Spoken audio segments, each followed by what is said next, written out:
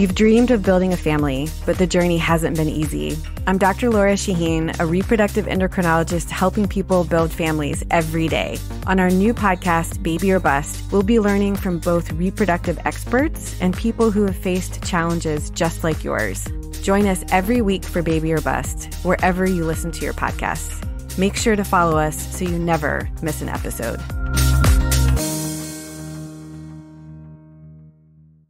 What's the big deal? Where can you get pizza, bread twists, specialty chicken, and more for just $5.99 each? Is it at Domino's? He hands off hand-tossed pizza and a marble cookie brownie. He's going!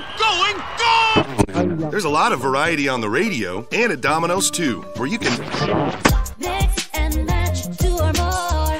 $5.99 each at Domino's. 2-item minimum. Pan pizza, bone-in wings, and bread bowls will be extra. Ask for this limited time offer. Prices, participation, delivery area, and charges may vary.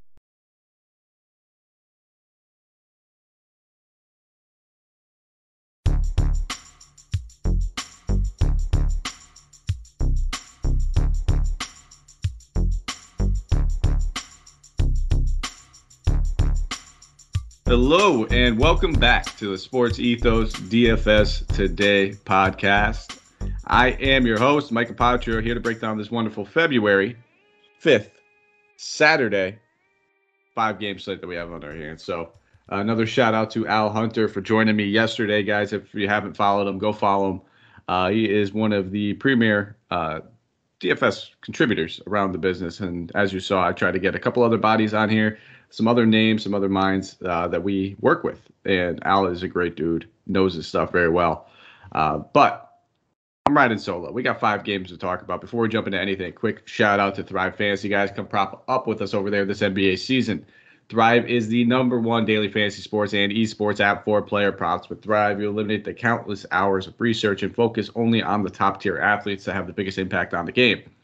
Choose 10 of 20 available player prop bets to build your lineup. Each prop is assigned a fantasy value for both the over and under based on how likely it is to hit. Hit the most props, rack up the most points, and win your share of the prize pool. Thrive has over $50,000 in guaranteed prizes weekly for the NBA. It has awarded over $6 million so far. Use promo code ETHOS, ETHOS, when you sign up and receive an instant 100% first deposit match on up to $100. That is instant. Keyword there.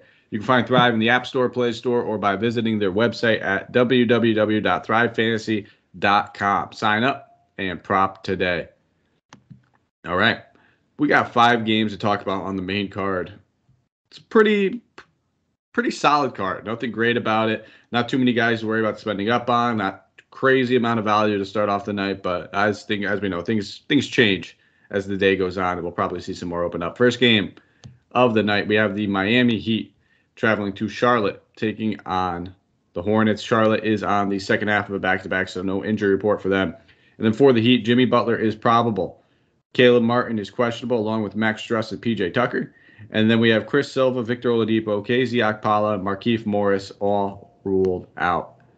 We'll go to Vegas to see what we got, looking for a game total. It is 225, 3.5-point spread being favored to Miami.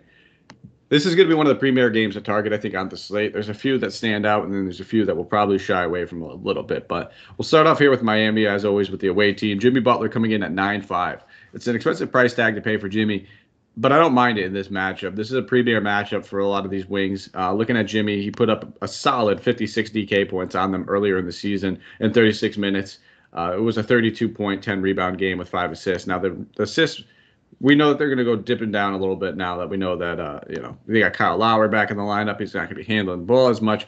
But that just means that we'll probably see a lot of his scoring responsibility go right back to where it should have been. So I do like Jimmy. He's probably one of the only guys above 9K that I'm even looking at spending up on in this slate.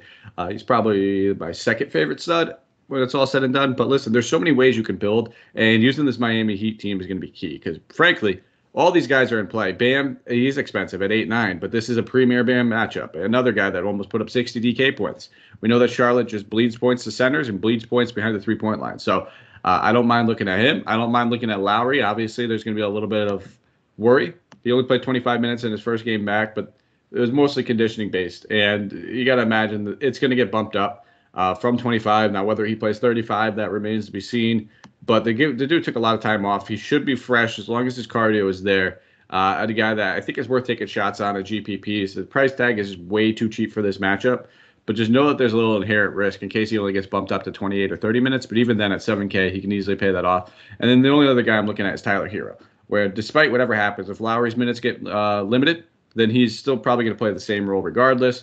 He's usually going to always come off the bench, have a high usage off the bench, take plenty of shot attempts. I just talked about this matchup. It is absolutely fantastic. The dude put up 41 DK points in that last one without even hitting a three-pointer. Took 20 shots, and he's always going to be somewhere between 12 and 18 shots. He also had a great game against his team early in the year, put up 42.5 DK points, but did so on spectacular shooting. But either way, 6,200. All four of those guys are very, very much in play. No doubt about it.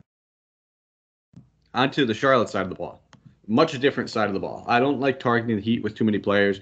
I was looking at Plumlee at 5,100, knowing the minutes he's been getting, but I don't like to target opposing centers going against Bam. You've probably heard me say that before in the past. I think LaMelo at 93. Anytime he's under 10K, he's in consideration, but he's nothing more than a GPP pivot. I prefer Butler, and I prefer another high-price stud that we'll get to in a little bit. The only guy that I could kind of consider would be Gordon Hayward because of the price tag. I think 5,900 is a little too cheap for Hayward. The matchup's okay. It's nothing fantastic, but he's probably the lone Hornet that I have a ton of interest in. If you wanted to go to Bridges, I wouldn't fault you there, but I think I just prefer Hayward at that price point, knowing that he's about almost $2,000 cheaper. We'll move on to the next game. Phoenix Suns traveling to Washington, taking on the Wizards. For the injury report, we'll start here with the Suns. We have Frank Kaminsky, Abdul Nader, Cameron Payne, Dario Saric, Landry Shamet all rolled out. And then for the Wizards, we know that Bradley Beal will continue to miss the next 2 to 3 weeks with that wrist sprain. And then everybody else is good to go. Now, what does Vegas say about the game total? We're looking at a 223.5 game total. Phoenix being favored by 7.5 points. We'll start here with the Suns. Chris Paul, Devin Booker. It's a fantastic matchup for both of them. They're both expensive, 9.8 and 9.4 respectively. I prefer Jimmy, and that's the way I'm going to talk about this slate. There's this guy. If there's guys I prefer over him, it's just that simple. Where it just kind of limits the player pool. It's a 5-game slate. We're going to have to differentiate ourselves somewhere. And for me, it's kind of just sticking with my studs. I don't mind it if we want to go to these guys. I think they both have the upside. I think they both are fantastic floor players. I think it's a great matchup. Everything says you can play these guys, but I think if you're looking at just the actual game total, environment, all the things that come with it, the Phoenix Suns play one of the best defense. Their offense has been clicking. There's a good chance that this game could get out of hand with no Bradley Beal. Now, where they do come into play is if you're building multiple lineups and you're trying to pivot off of some chalk.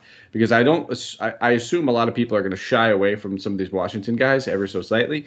And if you wanted to run it back with some body, sure. Now, the one guy I do have interest, though, is going to be DeAndre Ayton at 7,100. His minutes have been limited in the first 2 games. He's come back from this ankle injury. But he doesn't need heavy minutes against his team. They blew them out by 20 points the last time they faced. He only played 24 minutes and put up 36 DK points. It is a fantastic matchup. And now, You've dreamed of building a family, but the journey hasn't been easy.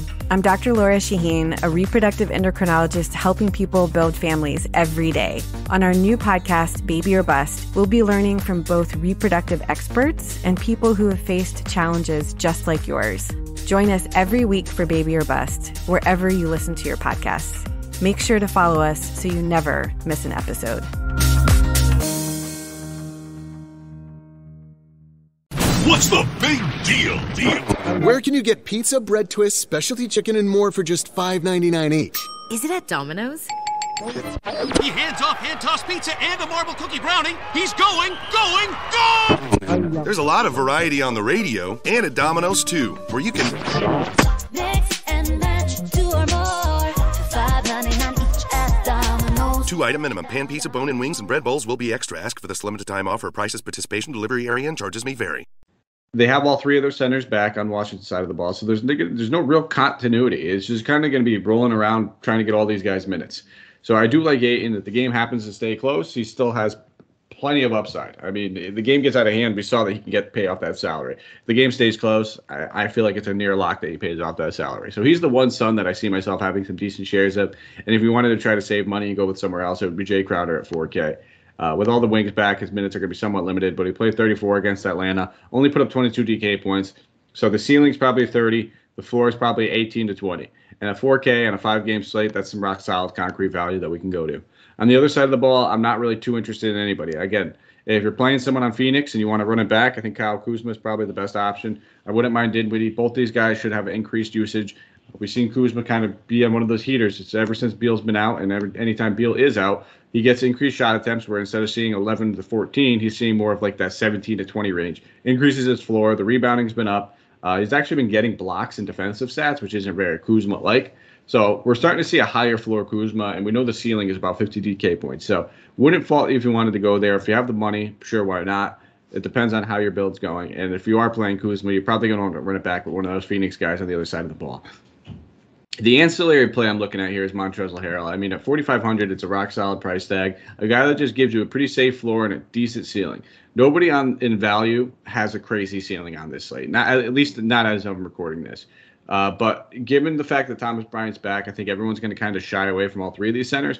And if there's one that has a secured role, it's going to be Montrezl Harrell.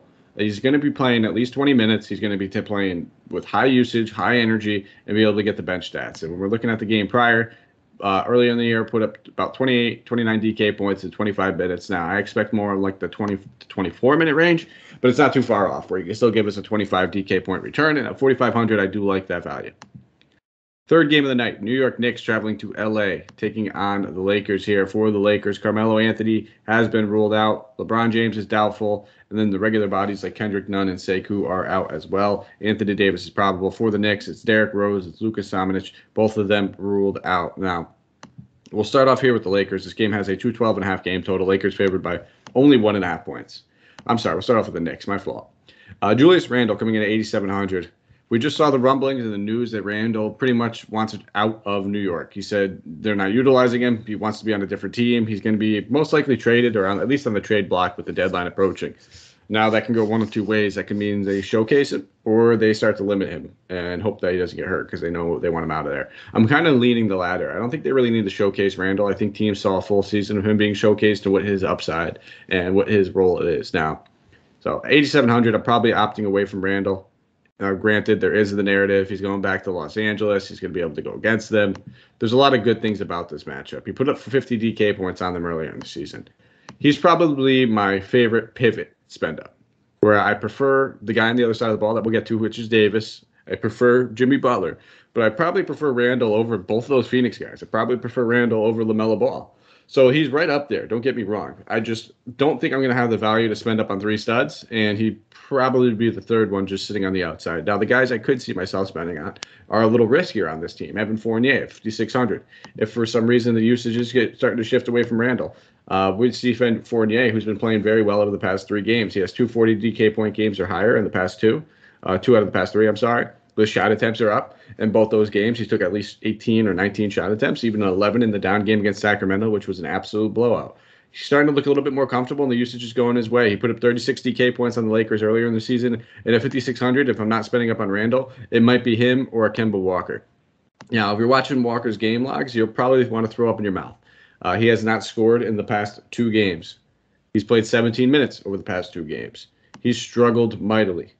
But with all that being said, Thibodeau said he's going to continue rolling with him, and he's going to start in this next game.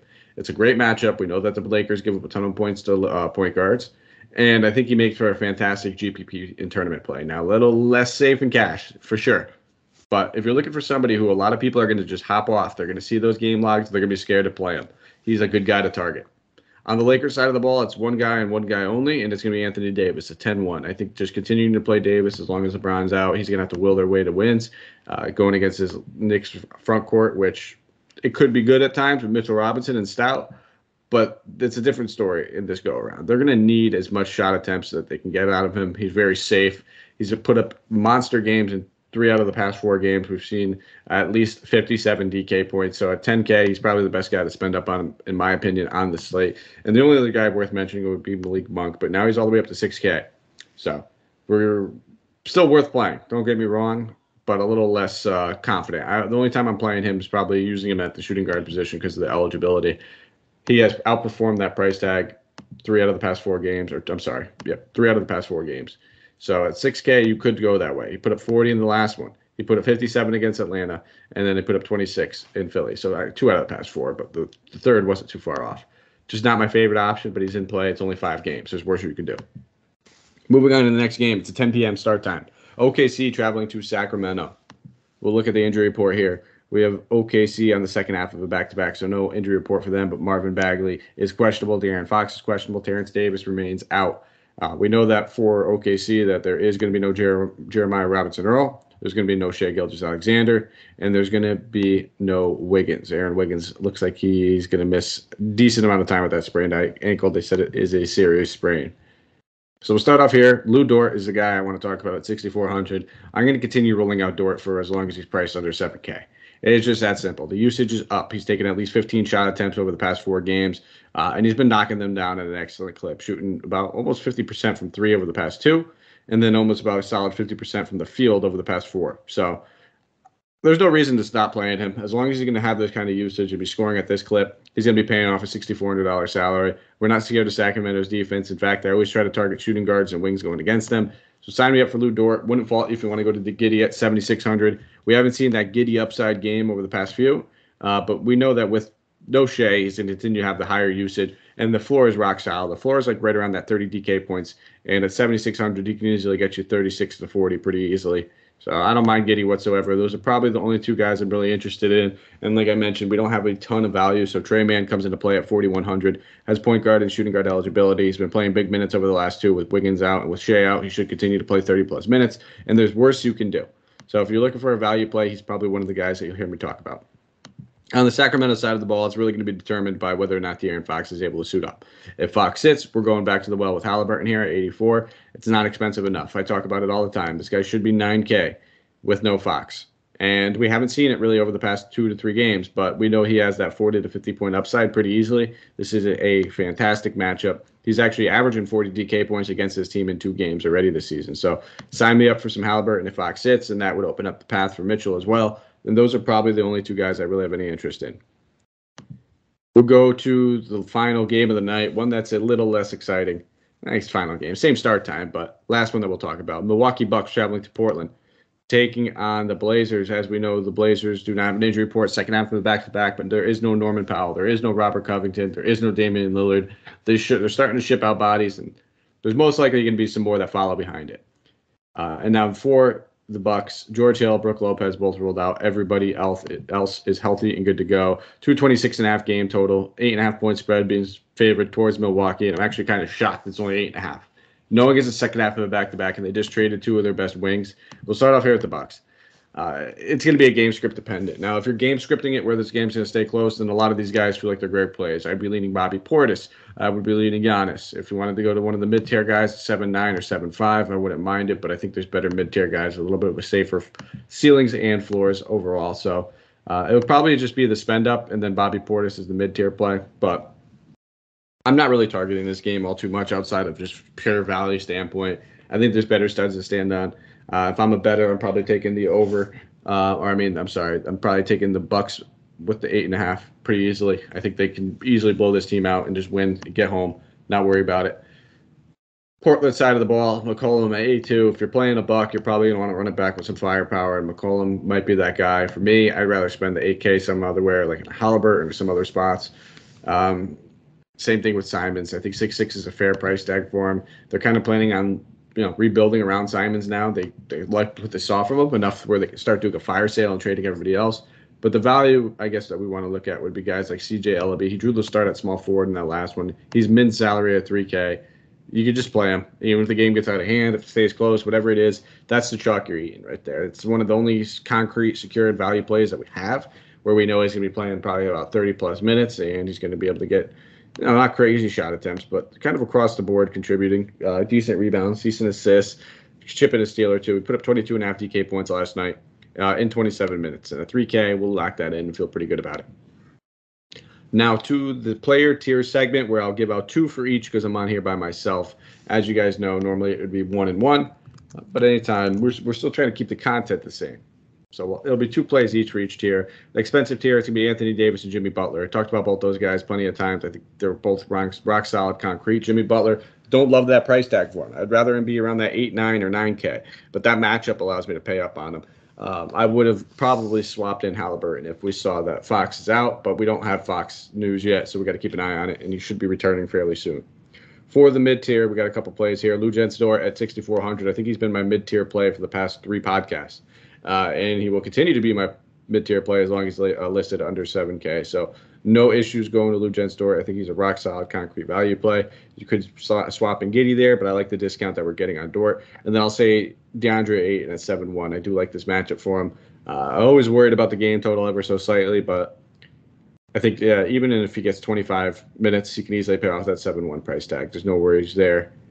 And then for the value, CJ Ellaby at 3K, absolutely. Sign me up. I'm good with it.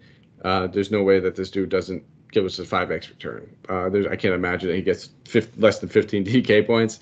I would actually be leaning more towards 20 to 25 pretty comfortably.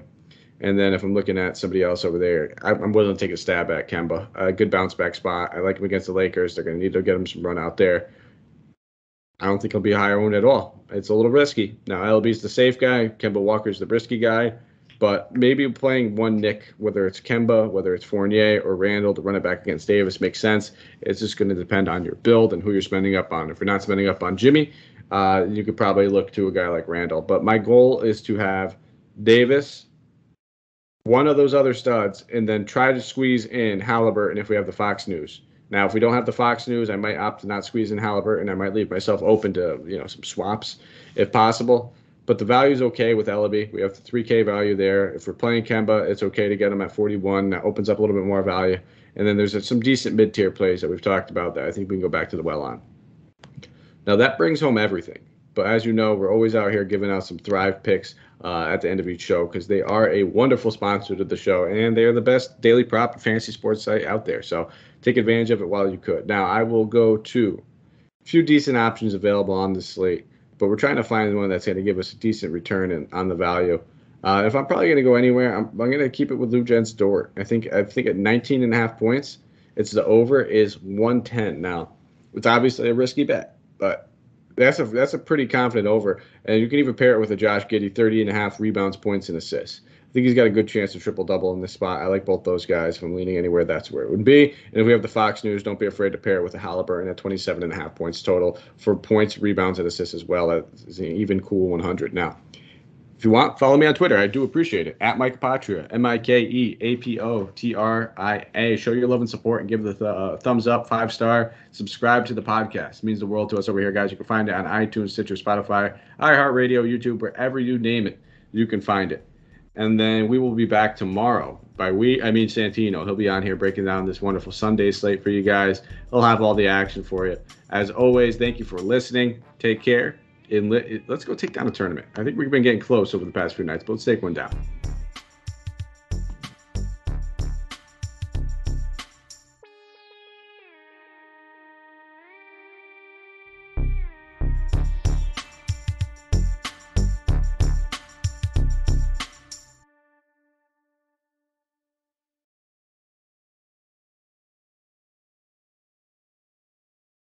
What's the big deal? Where can you get pizza, bread twists, specialty chicken, and more for just $5.99 each? Is it at Domino's? He hands off hand toss pizza and a marble cookie brownie. He's going! There's a lot of variety on the radio and at Domino's too, where you can Mix and match 2 or more for $5.99 each at Domino's. 2-item minimum. Pan pizza, bone-in wings, and bread bowls will be extra. Ask for this limited time offer. Prices, participation, delivery area, and charges may vary.